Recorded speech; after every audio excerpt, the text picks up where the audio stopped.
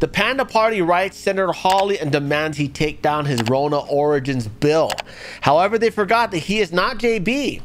Yeah, he stood his ground. Hawley responds. He's like, no, I don't care if I'm not number one. I don't care if the president is in your coffers. He is not my boss. Okay.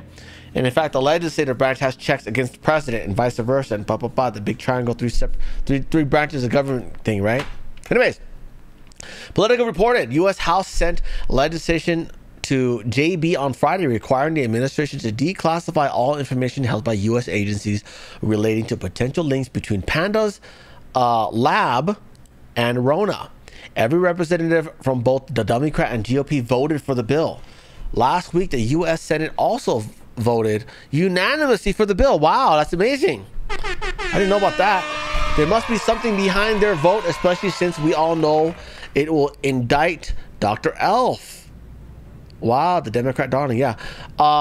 Yeah, I'm telling you guys, there's a split right now between the Zionists and the Chinese Communist Party. There's a split now. Okay. Before last February, when the minor incursion happened in Ukraine, they were all buddies. They're all friends. Our Western media constantly covered for them. Okay, now they're not. And it's because of the invasion. There's an invasion, and on top of that, Panda Land's not on our side. They're on the other side. And I'm like, all I can say is, I told you so. I told you not to trust them. No.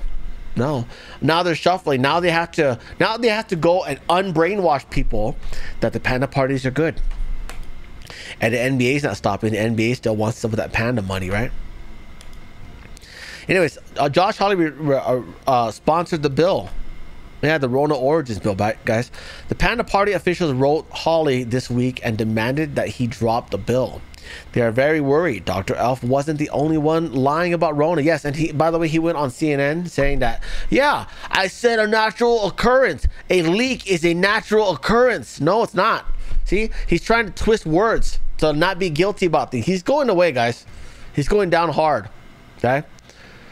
Senator Hawley responds to the Chi-Coms on Friday. He writes, the bill will soon be law unless you can convince JB to veto it. Time is up. Come clean about your role spreading Rona to the world. Yeah.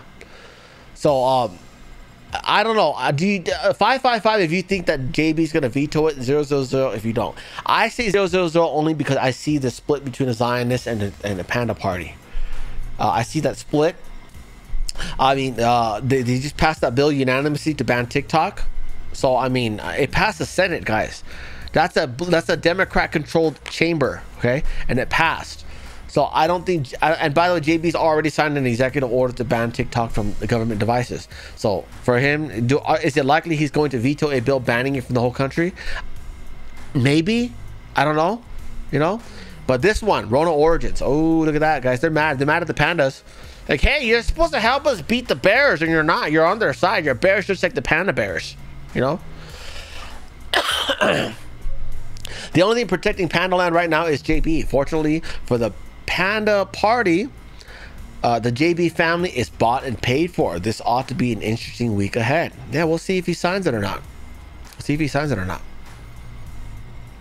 Dr. Elf, yeah, I have to call him by code names because I can't say his name anymore because it's a naughty word on Utizzles. Yeah, anyways, 6 channels, links in the description. Subscribe to the ones you want. Ring the bell for notifications. And on this side, 6 channels separated by subject matter. Thank you. Hello, guys. DT should over to buy Signature Bank for pennies on a dollar. I don't think he has the money for it. He's not that rich. He says he's got like $1.5 billion. He used to have 3, but he lost half of it being president. But yeah. Signature Bank, by the way, if you don't remember, Signature Bank was the bank that debanked DT. Remember that? And by the way, one of the board members is who's that? Who's his face? One of the board members was is one of those deep statey Democrat guys. But yeah, DT was debanked by Signature Bank, and now they went under. Yeah.